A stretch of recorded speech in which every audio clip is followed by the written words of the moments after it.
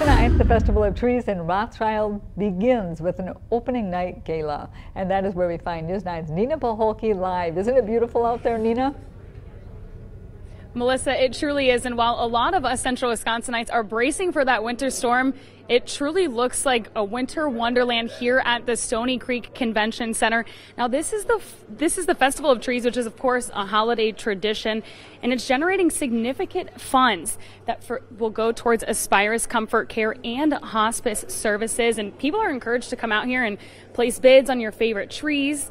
As far as for adults, the tickets are $5 at the door, and we do have the hours up on our website. And if you take a look at this tree right here, it is just gorgeous. And this is Aspirus' tree, and they're celebrating their 40th anniversary of Aspirus Comfort Care and Hospice Services, which all the money that people bid on these trees, that's where the money's going.